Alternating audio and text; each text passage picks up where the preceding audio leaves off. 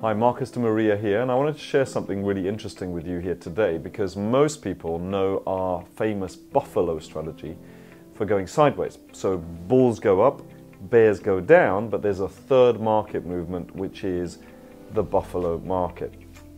But we also use the buffalo strategy for upwards and downwards as well. And I want to show you an example of this, although this is only slightly going up, but it still is a vertically rising buffalo stock.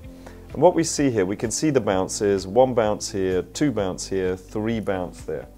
Now at that stage, it's a pattern because one doesn't mean anything, two could be a coincidence. But when you have three things, I just did this today, three things, then you know that there is something going on, it's a pattern. Now normally we get in on the fourth bounce, but you can actually get in on the third as well with this strategy. I'm not going to explain why on this particular video, but that's basically what we teach. So now we're going to get in with a stop order, meaning that it has to clear the bar that is touching the line that you have drawn. And as you see, this one here, the red one here, was the very, very first bar to touch the line. Then there was a green one. Now you might have been in at this point here. It's very likely that you would have been in at this point here, and then it came down, now it's bounced again and it's going back up. Now what's important is, as ever, and this is what people get wrong, and I will keep repeating myself even if you're sick and tired of me doing it, every strategy has to have the right risk-reward ratio. And what we're looking here, just based on the kind of, this is the support line going up and the kind of a resistance line there, is depending on where we put our stop loss, you're looking at this being the risk that we're willing to take, which mustn't be more than 1% of your entire portfolio. And then this is the reward, that's the target. Now the beauty of a vertical as opposed to a horizontal, because when you've got a horizontal, you've really got a limit, whereas when you have a vertical like this, what's the limit? Well, the limit is actually infinity. Not going to be infinity, but it's a lot more than the horizontal. That's why we love the vertical buffalo as well.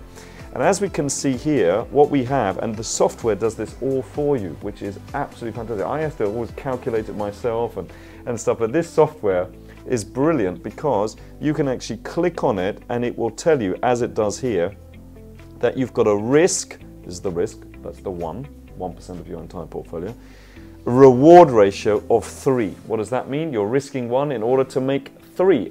And that is the minimum that we would want.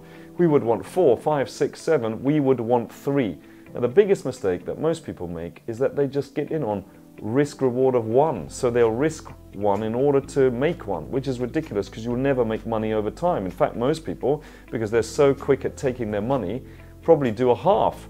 So they'll risk 1 in order to make a half. Or I think most people say, oh, well, I'll risk 5%, but they'll risk 5% to make 5%. That's a one-on-one risk-reward ratio.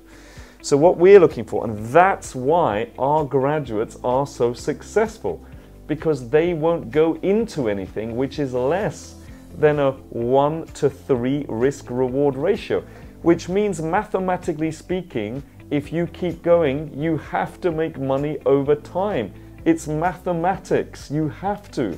And that is why our strategies, and this particular one, the buffalo, is making people such great rewards. So the risk-reward ratio, so what we'll do is we'll look at this, Owen's Corning here, got in a couple of days ago, we'll see how this pans out over time. Now, we're either going to have a small loss, it's going to be 1% of our entire portfolio, or we're going to make what? 3% on our entire portfolio. There isn't anything in between, it's either or. Even if it goes sideways for a while, at some stage it's either going to come down or go up. So we're either going to risk 1 or make 3. So my question to you is, how many of you would love to play that game all day long? Risk 1 to make 3, risk 1 to make 3, risk 1 to make 3. I mean, that's a game that everybody wants to play, isn't it? And that's what we do. So all you do is you need to learn how to do it and then practice until you got it. And that's it, it's as simple as that. It is like driving a car. Really, really simple, but it's not easy. You have to learn how to do all of this and all of this. Same thing here, learning how to do this. It's really simple. I mean, after a couple of months, people go, "What is that it?" And we go, "Well, yeah, that's it." But to start off with, it seems like, you know, the first time you got into a car. So that's the Buffalo strategy. So so what we're going to do is we're going to keep updating you on these trades after we've gotten into them, and let you know how we got on. So I look forward to seeing you on the next few videos.